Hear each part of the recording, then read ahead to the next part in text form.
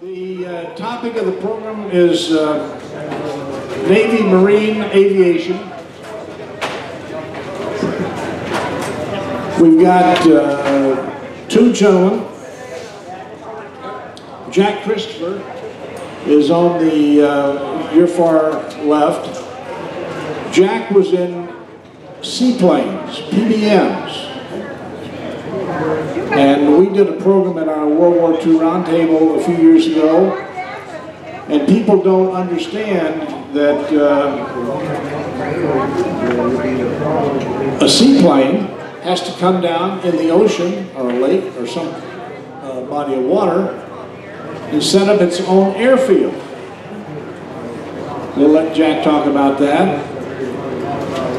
Next to me is Lyle Bradley, Corsair pilot.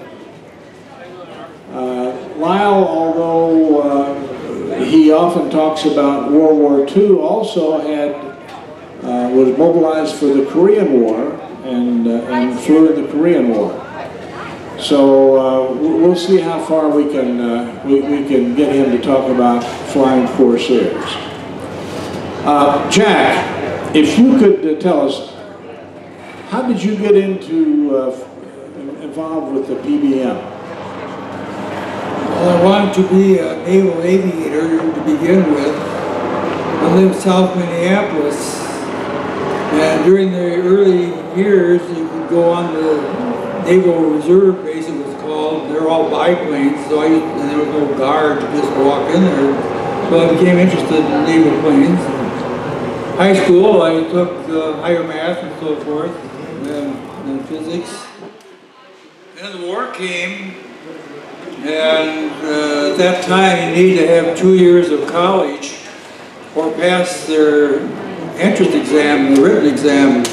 Well, I got out of high school 2 weeks before graduation and tried to enlist in the Navy, so I took the written exam and I passed it. So I'd taken my physical and I passed that. Until I took the colorblind test. I couldn't pass the blue-green, colored little dots, you know. So they sent me home. So I didn't know what to do. I was devastated. And I just waited till I was drafted.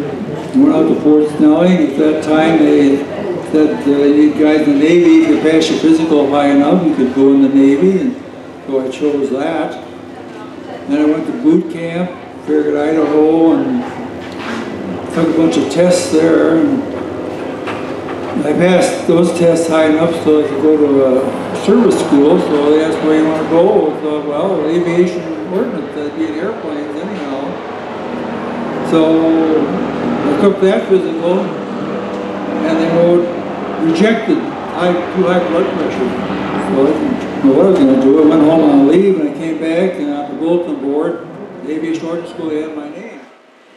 The only thing I could figure out is I had put down, I worked 4 years at the Twin City Gun Club, so they probably figured that that was more interested in blood pressure. So anyhow, I went to Norman, Oklahoma for ordnance school, and top 10% of the class could be rated the one red stripe, which is equal to a sergeant in the Army. It's called third class petty officer, and I got that. And they asked for volunteers for aerial gunnery, and said, well, I'll volunteer for that. So I had to take a flight physical for that, and I passed the blue-green flight colorblind test 3 times. The only thing I could figure out is the lousy diet I was eating in high school, and the good balanced diet I was eating in the Navy would pass me, or else God didn't want me to be a pilot. But anyhow, that's how I... That's how you got in.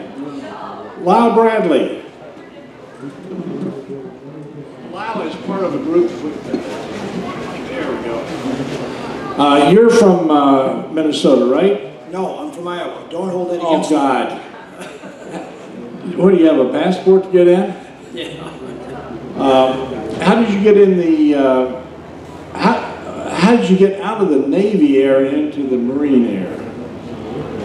Well, I went through the program like all the other naval aviators did. We got our wings, but we could choose if you were in the top 10% of the gunnery scores, you could then choose to go in the Marine Corps. And I had done some boxing in college, so two of us had enlisted in the Marine Corps during college. But you know, at that time, you had to be a college graduate to get into aviation. And then all of a sudden they changed it, and Jack was commenting about that, and that made the difference, because aviation was really what I wanted to get into. And so then graduation, I got in the Marine Corps, and Marines had some advantages and some disadvantages. One of the things that they didn't want, they didn't have any Corsairs on board carriers at that time, because the Corsair was considered a no-no by the Navy. They put such a high emphasis on not scratching the paint on the ships that they didn't want a Corsair on. But anyway, the British were using Corsairs, doing it very successfully. So we were Corsair, we had a lot of squadrons of Corsair Marine pilots. So they said, finally, we need 8 squadrons of Marines on board. And so we went on 2 squadrons at a time, and we ended up on the carrier Bennington, and that's where we're. How many hours in World War II did you have in a Corsair? Oh, God. I can't break them down, but I've got just under 2,000 hours total in the Corsair. That includes Korea, right? I would guess maybe half of it, something like that. What percentage of your time was ground-based versus carrier-based? Well, in combat, in World War II, all the time I had was in carriers. And in Korea, about half the time of carriers and half the time of ground-based. One of the things, and you correct me, but the designation in the Navy Marine, V means fighter, correct? V is aircraft. Is aircraft. VMF. V is aircraft, M is Marine, and then F is fighter or TAC or whatever the last letter is. Which would include Hellcats, Wildcats, Dauntless, except no, the Dauntless would be a torpedo, right? Dauntless was a dive bomber. Dive bomber. Jack, with regard to the seaplane, what was the designation criteria for seaplanes? It was a PBM-5 patrol bomber made by Martin, and our squadron was VPB-27, which meant Patrol Bombing Squadron 27. What were the early part of the war was the PBY, is that right? That replaced the PBY about the last 2 years of the war. It was a lot bigger airplane, more heavily armed. Of course, PBY had any guns on it at all. It had a greater range and a bigger bomb load and a bigger crew. One of the things that intrigues me, and I commented on it earlier, you got to understand a fighter has a base of a carrier or a land anyway. With regard to seaplanes, how are you supported? How are you supported with the seaplanes? You had ships? Yeah. We had seaplane tenders that in the forward areas, the seaplane tenders would go into an island. The patrol bombers went into nearly every island right at the beginning of every island invasion. Seaplane tenders would go in and drop buoys, all just like the sailboats that lay in the Comus and Callahan and so forth. And the seaplanes would come in and tie up to the buoys. And you had to have half the crew on the plane for 24 hours a day. So, you know, next day they trade back and forth, but you had to have one pilot, one radio man, one ordnanceman, and 2 or 3 mechanics.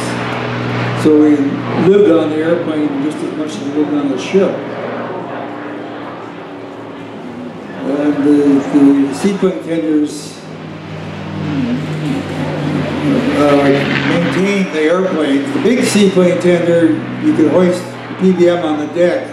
There were the small seaplane tenders that looked like a destroyer that couldn't do that. You only had 6 flight crews to each one. That was our squadron. We had to have 3 of the small seaplane tenders just for one squadron. But the seaplane tenders supported the squadrons. At the end of the war, weren't they developing a 4-engine seaplane? They were developing a 4-engine seaplane.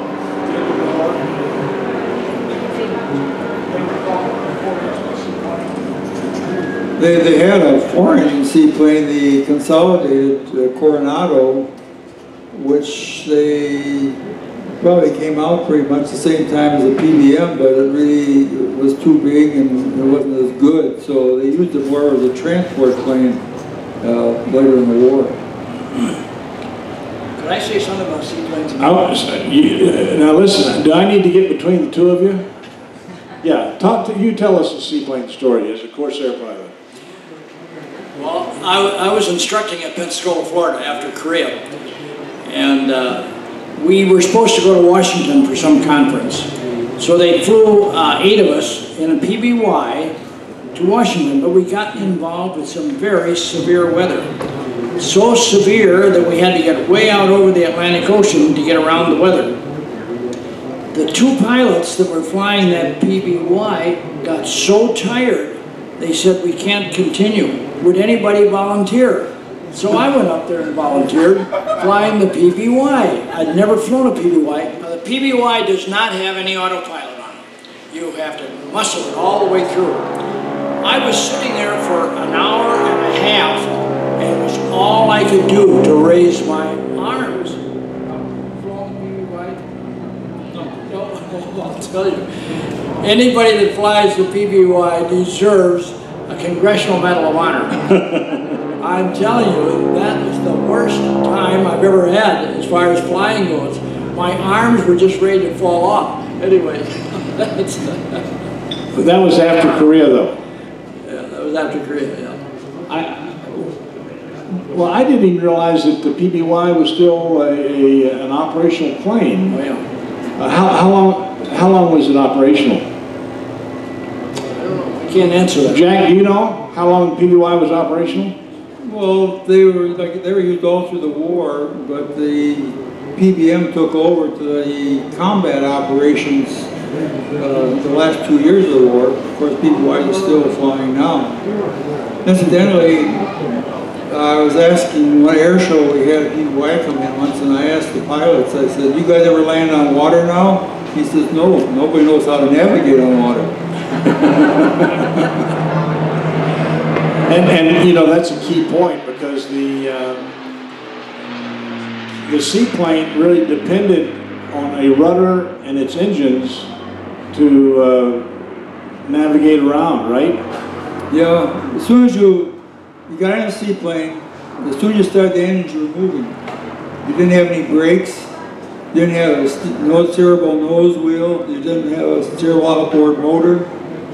You were at the mercy of the wind.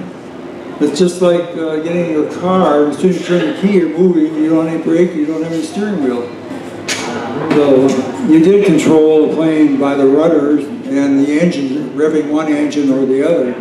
But you know, you have to be a big circle and all that kind of stuff. And, another thing you had to worry about, like I said, the wind. There's like a big sail.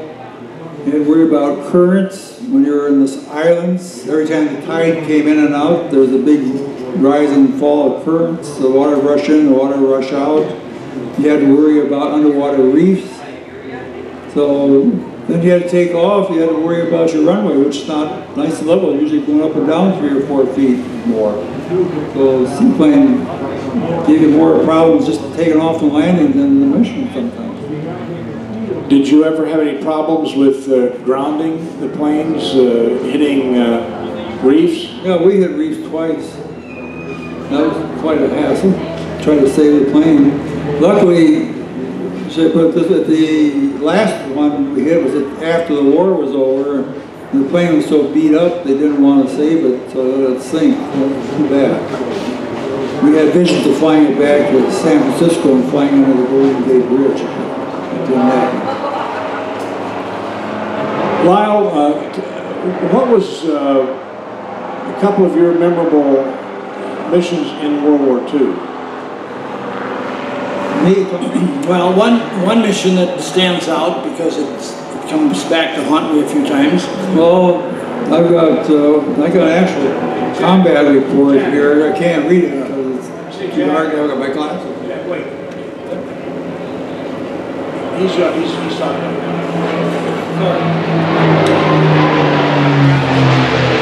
We had a hard time understanding the Japanese language, so we gave a nickname to all their different airplanes. And one of the planes that we called, it was a twin-engine, high-altitude fighter, very good one, and we called it the Nick. And on a mission, we had to a place in Japan that had an aircraft factory, and we hit the plane very well. On the rendezvous, I spotted this plane ahead of us, and it happened to be a Nick. So I tally-hoed it, and the division leader couldn't see it, so he turned the lead over, and I went in, and I hardly pressed the trigger, and the plane blew up, and that was it. That's part of war. Now, 5 years later, we were recalled to Korea, and I was sitting. I was sitting in a Japanese railroad station.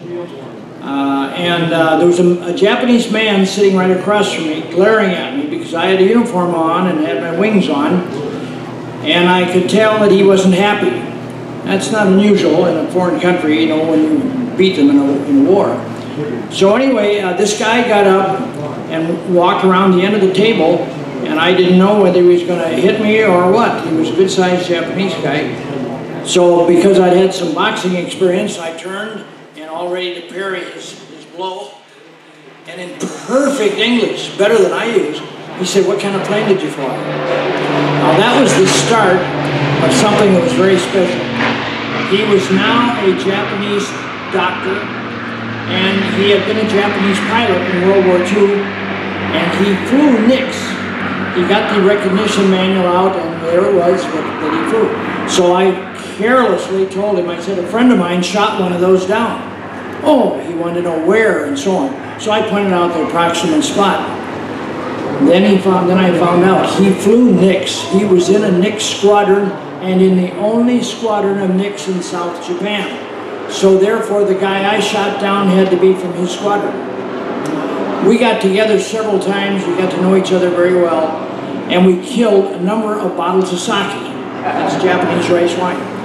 And anyway, finally I told him, I said, "I have an admission to make that I shot down your friend." He told me the name of the guy and everything about him. And he kept records on everybody in the squadron very carefully. He also liked music. So he and I put on a couple musical programs for all the friends that could listen to English and so on. It was very, very interesting. The fact that he had been a Japanese pilot, and we became very good friends. And I think something about wars, for example, wars sometimes increase hatreds and sometimes they decrease hatreds. And there was an example. That was one. You don't want more than that. I want another one. Oh, we want another. Well, another one was in Korea. A guy from Texas was a pilot, and we were a unit. One of the things we were concerned about in Korea was that they were running down truckloads of supplies at night to feed the North Koreans. So we had to stop that. And we did some night flying and also, but they would hide these things so cleverly in the daytime that they were hard to find sometimes. Well, one day, and I carried binoculars all the time with me. By the way, I'm one of these birders, you know, that go around looking at birds all the time. You've probably seen some of them. Anyway, that's why I had the binoculars. But also they're very valuable in flying. So what we could do is we could fly at 5,000 to 6,000 feet, and we could look down with binoculars and cover the ground much better than we could by flying low. And it wasn't that near as dangerous. Well, I spotted at the bottom of a cliff, way at the bottom of the cliff, in a sort of undercut, about 5 or 6 trucks all parked. All I could see was the front end of the truck. So I told Phillips that that's where it was, so we should go down there. Well, the problem was that the Chinese and the North Koreans were well in crates there, and so they had all kinds of trenches. So what we did is we flew over and we worked everything out. So one guy down this way, one guy down here, we'd be shooting at the same time at the different trenches. We had 20mm cannons in our Corsairs at that time. During World War II, we had 50 calibers. So anyway, we went down, went all the way down to the bottom, and I also had napalm with me. Napalm is the jellied gasoline, and it burns very, very well. And what I was going to try to do was come down low, turn the airplane like this, and throw that napalm right in underneath that bluff and get all of those trucks burning. And I made a terrible mistake. On the stick of the Corsair, right at the very top is the trigger for the cannons and wings. Down below is the bombing switch for the bombs and so on. And because we were moving around so much, I screwed up and I hit the wrong switch, and I hit the switch of the rockets we had on the wing. Rockets go this way, and we were down in a trench. There was no other place to go but right over the top. One of the rockets exploded and hit the bottom of the airplane. I put 19 holes in the bottom of the airplane. Luckily, none of them were bothered the plane except one little rock, and I could have brought it today because I still have it. It's about that big around, and it got jammed in the aileron. Now the aileron is the wing control unit, and what happened when that jammed up there, I could not move the stick. Fortunately, boy, I realized I was going right for this big bluff. So we have an aileron tab over here, but it's very slow reacting, but you never saw anyone turn an aileron tab so fast in your life. And Joe McPhail, who was flying with me, hollered, he said, bail out, bail out. He says, you're going to... well, I didn't bail out, but I did take a few tree branches with me. So that was a close call. Anyway, that's part of flying, you know, you never know one day to the next. Well, the early Corsairs, I think the Marine unit that made it famous was Pappy Boyington, the VMF 214. The Corsair, again, was not early judged to be a good carrier base. Can you explain why that was the case and how they remedied that? Well, if there's no admirals or anything in the audience, I guess I can get away with expressing a few views. The Navy did not like the Corsair for several reasons, and I can understand it. Because the long nose that housed that R2800 engine did get in the way when you're coming into a carrier. It blocks your view a little bit. So if the carrier is here where this camera is, you have to come around and you have to keep that airplane turning constantly in order to keep the LSO, landing signal officer, there, you know, with the flags. He's standing right here, and you want to keep him in line all the way. You don't level your wings until you get right to the edge of the carrier, and then he gives you your cut. And so the path for the Corsair is a little different than the path for the F6F, which was the other carrier fighter. And the Navy did not like the Corsair for that reason. Now, the British were flying Corsairs, but they had another problem. The Corsair, when the wings collapse this way, or fold this way, they're too tall for the British carrier, so they had to cut 14 inches off each of the wing tips. And they were very successful with it. I talked to some of the British pilots, and they said it doesn't bother things at all.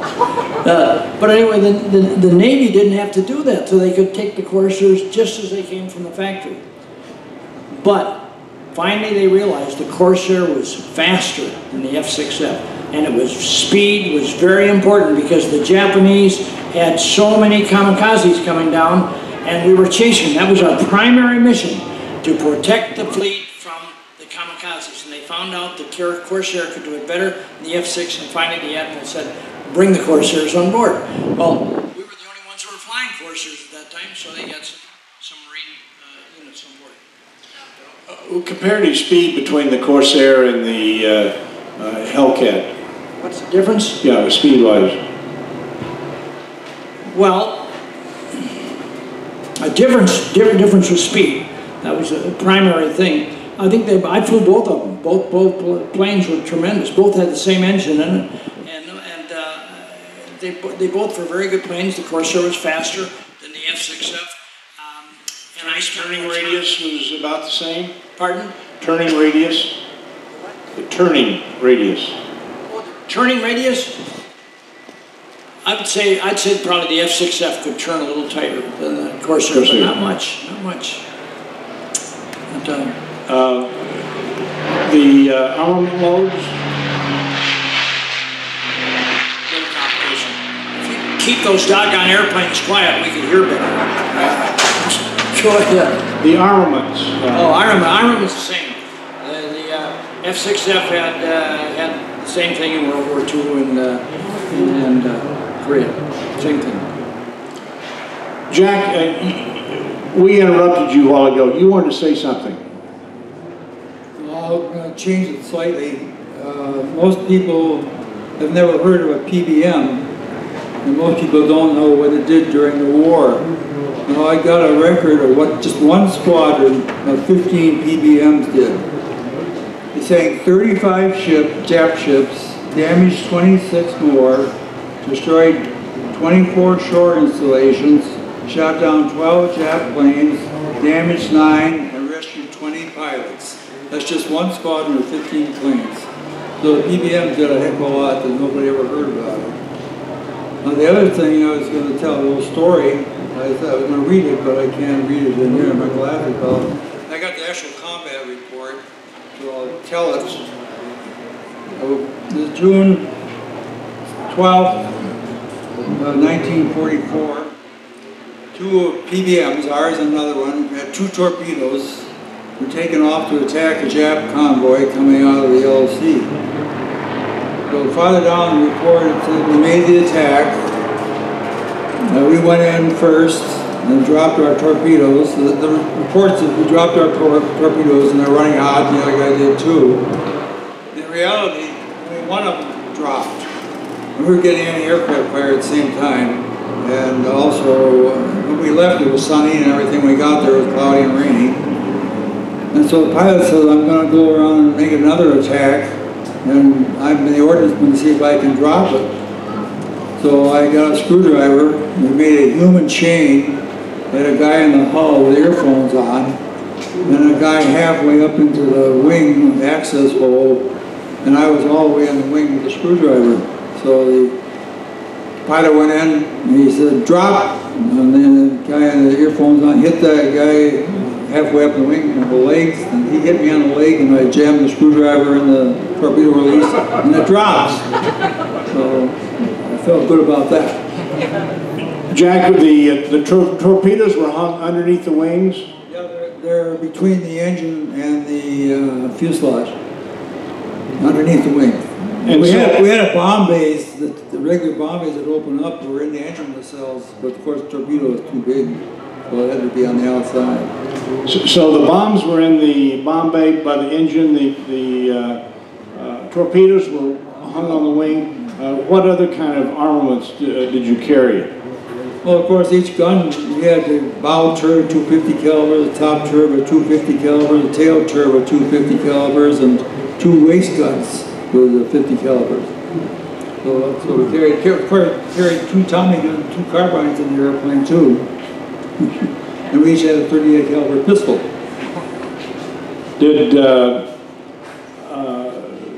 Were there ever any encounters of the PBM with Japanese planes?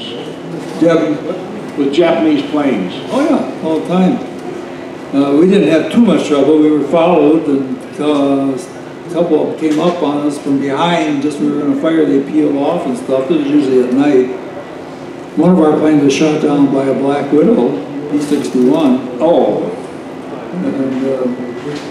And we were telling a lot of flare-dropping Jap planes. I don't know if they're trying to drop bombs on us. I've heard they tried that too, but the Jap plane above us and drop flares. We don't know if they bomb drop it or not.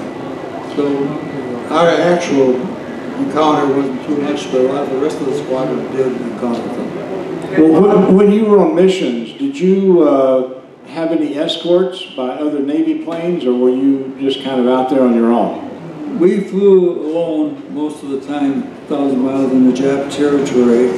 Sometimes the Navy or Air Force, or Army Air Force, would ask us to go along when they were going on a bombing mission or something, just to stand by in case they had to ditch. But we didn't actually have an escort ourselves. How long were you in service in the Pacific? Did you go through a VJ day? Well, I was in the Navy 2 years and 6 months, and about 2 years I was in the Pacific, I guess. Were you present at Tokyo Bay for the surrender? We didn't go up to Tokyo Bay, but we did occupy Japan, Sasebo, in Kyushu, right after the war. We got, I said our plane sank, and we got another new PBM. But it had much new stuff on it. It had a radar bombing, stuff that I didn't know how to do, and it had self-defeating gun sights on the guns, and I didn't know how to work those. I used to know how to use the Norden bomb sight. Oh, so you had the Norden on the PBM? Yeah, yes, we had Norden bomb sight. So it was all low level, so we never used it in anger. Yeah. The pilot would drop a pickle, you know. Where are there any PBMs in museums today? There's only one Prima Air Museum in Tucson, and that's a transport version. It's also an amphibian version. They only made about 13 of those, but it's not a combat version. But that's only one. Can you describe the difference between the amphibian and the combat version? Well, the first PBMs that made amphibians were combat versions. They had the gun turrets and everything on them. And of course, after they retired them to make them transport, they just took out the gun turrets and covered them over with metal and stuff like that. And so it was more or less a transport plane to land on land and water. But it wasn't very successful because it was too heavy. Well, now the PBY could do both, right? Yeah. Interesting. What was one of the most harrowing experiences you ever had in your PBM experience in World War II? Well, I remember we were in Hawaii to shuttle off for Saipan. And the day before the shuttle off, we were supposed to go to a church service if we wanted to. Well, I didn't. I wasn't religious to speak of. So I didn't. I went out to the plane and bore sight the guns, the sight gun sights and so forth. And so later on in the war, we were in Okinawa, and this particular day we had the duty. We weren't supposed to fly. We did executive or administrative work and things like that. But all of a sudden, and I was sick that day, and I was very glad. I was nauseated and it's a terrific headache and laying around my bunk, and all of a sudden with a speaker, crew 2 lay up the gangway prepared for flight. So I put on my way west and strapped on my 38 and went up the gangway with the other half of the crew, because there was already half of the crew on the airplane. And it turns out my pilots had volunteered to attack a 20-ship Jap convoy coming out of the Yellow Sea. This was going to be at night. This was in the afternoon when it went on. But I was so sick, but I could have gotten out of it. But, you know, I don't want to stay behind when your crew's going out. So I got on the plane and we took off. And I went to my battle station, which is the bomber's panel.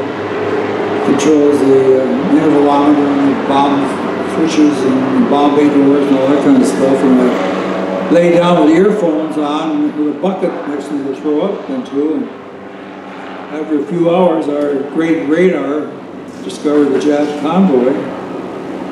So we went in about 50 feet, and the proverbial fireworks display. At that time, I prayed to God, make me well. And I was well just like that. I was completely clear-headed and the nausea gone and everything.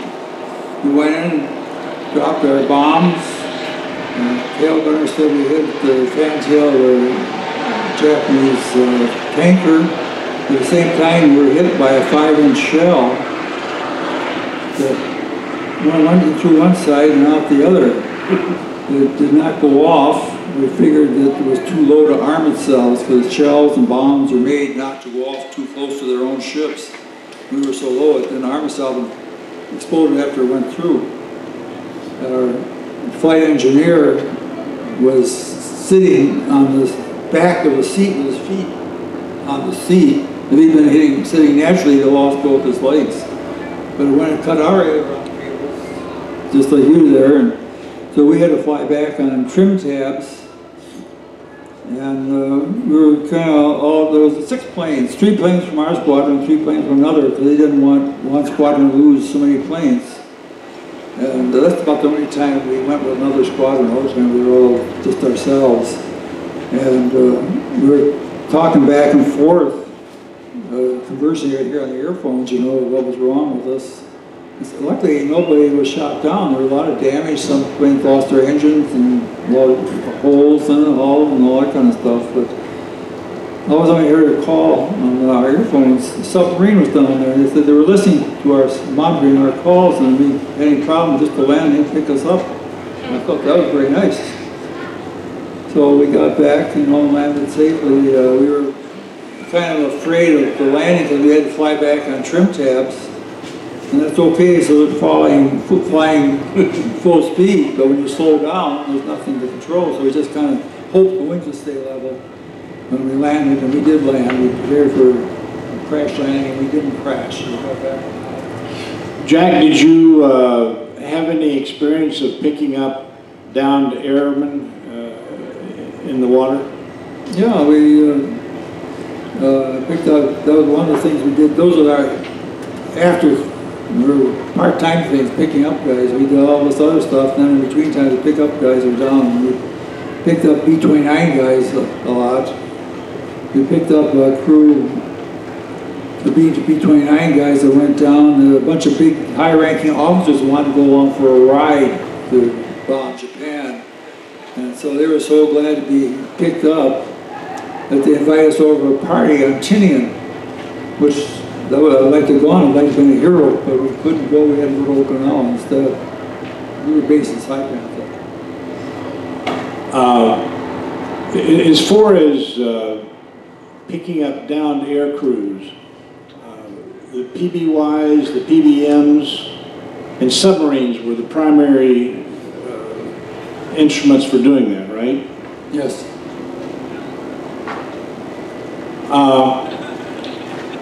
Lyle, I want to mention one thing with Lyle, and I never remember, is it the first or second Tuesday that you guys get together?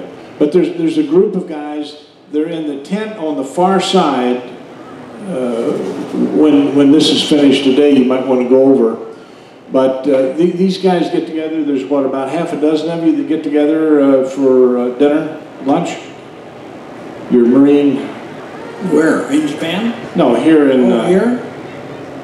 Oh yeah, we've got together a number of times. Go ahead. And they've also published a book. Did you bring a copy of your book? No, I didn't bring a book. We have them over if you want to take a look at it. Yeah, that was a...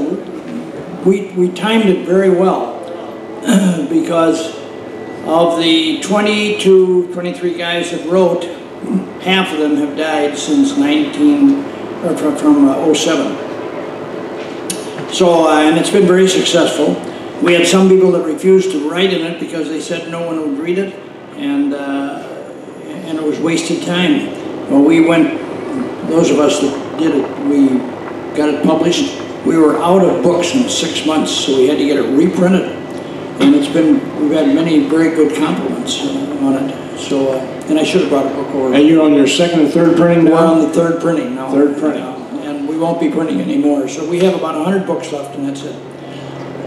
By the way, could I say a couple things here? That I just saw 2 P-51s taxi by, and you mentioned submarines. Now, at the Nimitz Museum in Fredericksburg, Texas, they had a big development down there, and they enlarged the museum. So I got a call, would you be willing to come down and sit in on a couple of panels? Well, I always like panels. So anyway, I went down there, and they had submarine people and aviation people together. At one of the panels, it was interesting because we had a P-51 pilot, myself, we had a B-52 pilot, B-24, anyway, and several submarine people. And out of a clear blue sky, the guy that was doing the monitoring, like Jim's here, Patterson, he came up and he said, now we have 2 fighter pilots here, and you have one flying P-51s and one flying Corsairs. Which was the best airplane? We didn't have any idea he was going to ask this question, but I already knew the answer, you know, but I hated to divulge it right away. So I got thinking about it, and I said, well, if I had to go to war tomorrow, I would want to fly in the Corsair. Now Jim was next door, sitting next to me, and he flew B-51s, and so I figured he'd probably say about the same thing. And he thought for a minute, and he said, you know, he said, if I was going to war tomorrow, I'd want to be in a Corsair also. End of the communications, right there. Of course, the Corsair was tough, and much tougher than the P-51. P-51 could do very well at altitude, but down low, they didn't have a very good record. And so anyway, that was the conversation. And I want to highlight that if you've never been down to Fredericksburg, Texas, the Nimitz Museum is a wonderful visit. It's about 70 miles west of Austin, Texas, and they just put a great new addition on. They herald the Pacific. It is because Admiral Nimitz was the St. Pac, Commander-in-Chief in the Pacific, and that was his hometown.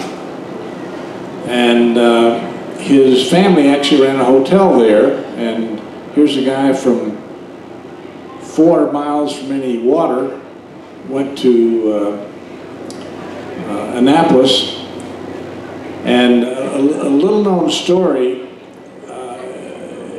as he was an ensign, I think on a destroyer, he actually was court-martialed for running his destroyer aground and having to be pulled off.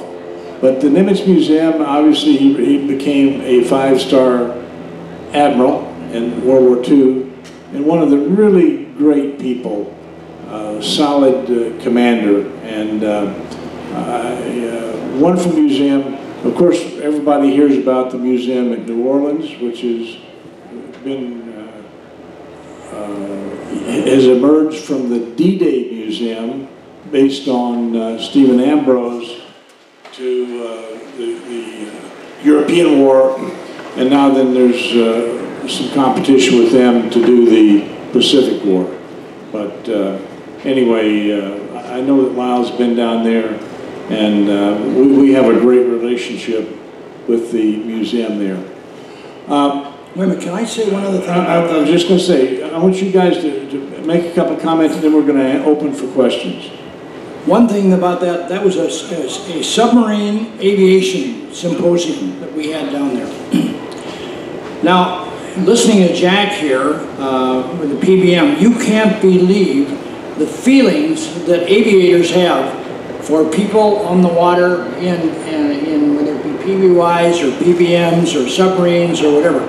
Every single mission that we went on, whether it was land or water, we had plotted where these submarines were. And you have to remember it up here. You don't want to put it on paper, because if you're shot down and the enemy gets a hold of that, they'll know where those people are. So it's just automatic that you do not write this, you remember where they are. Jack, thanks so much. Well, it wasn't just Navy, it was, again, those Army Air Force, the B-29s, the 20th Air Force. Jack, you want to include anything else, any comments? I was going to say one thing that ticked me off at the end of the war.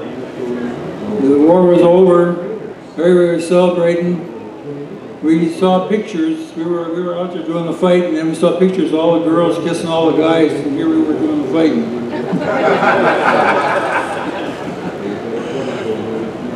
Do we have any questions from the audience? Anything? Yes, sir.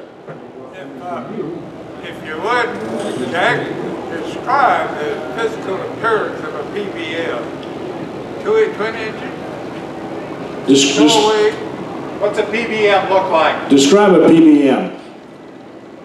Well, the biggest thing about it had twin tails that stick up at an angle and vertical fins. Go back to the table, that's where I am, you'll see a model of one. You know, if when we're finished here, if you'll go over to the tent due east of us, Jack's got a booth there. There's 2 other guys in PBMs, and I think you've got a model in there, don't you? Yeah, there's a model in there, so it's a beautiful plane, I think. It's a big airplane. It has 2 decks forward, the flight deck, and then underneath the galley with a stove, 2 burners, and warming oven and stove, and then back part of the plane is 4 bunks. So it was, any way to stay on the plane in half the, 24 hours a day was still kind of comfortable. What was the longest mission on a PBM? Ordinarily, they're 12 to 14 hours, but my longest one was 21.6 hours. It carried that much fuel? That's because we were lost. No, but it carried that much fuel. It carried that much fuel.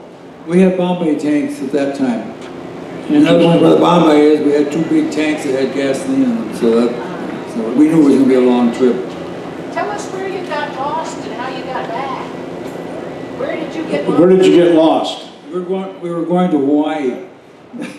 we had what the plane was called PBM 3D was our plane at that time, and it seems they wanted them out in the Pacific. They didn't want us, they wanted our planes. So we had to bring our planes out to Hawaii and leave them there, and that's when we got lost. Then when we came back to the States, we got our new PBM 5, which is a much better airplane.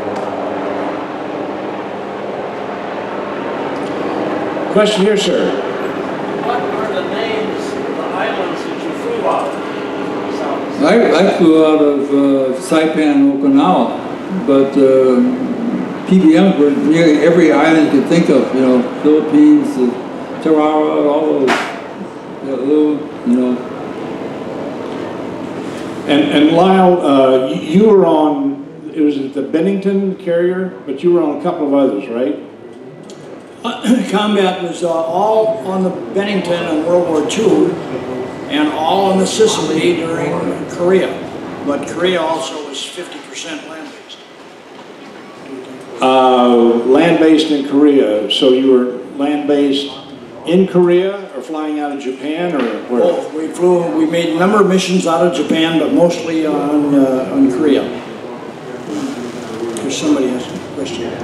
Yes, sir. Did you say the carrier Franklin?